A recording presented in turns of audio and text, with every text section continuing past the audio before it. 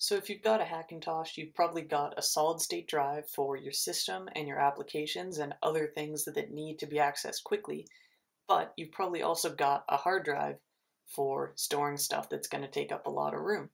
In this tutorial, I'm going to show you how to create symbolic links between your hard drive and your SSD so that the system and the desktop folder and everything will function properly.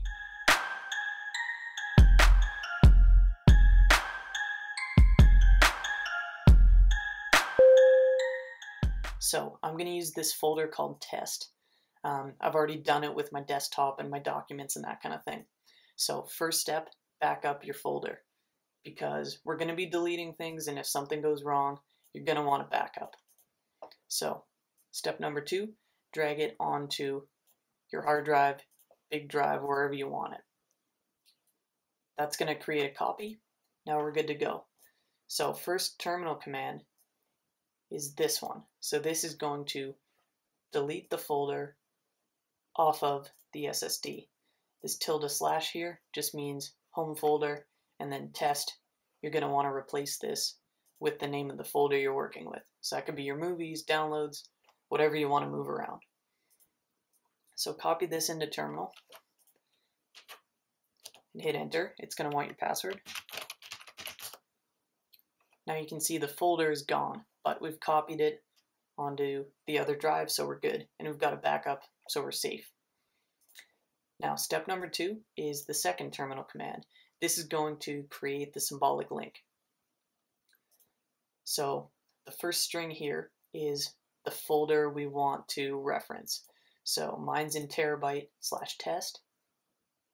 You're going to want to replace terabyte with the name of the drive you're dealing with, and test with the name of the folder you're dealing with, and add any other stuff in case your folder is within another folder, like a user or something like that.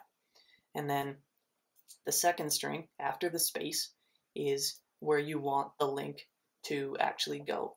So ~/ means my user folder, and then I'm going to call it test. It's good to keep the names consistent so that you don't get confused.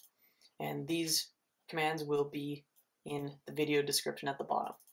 So copy this guy and paste it into terminal, hit enter, and you can see the link is created.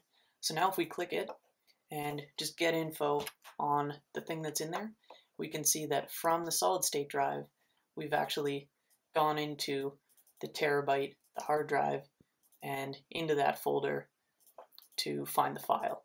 Now, this will work with your desktop, documents, any folder.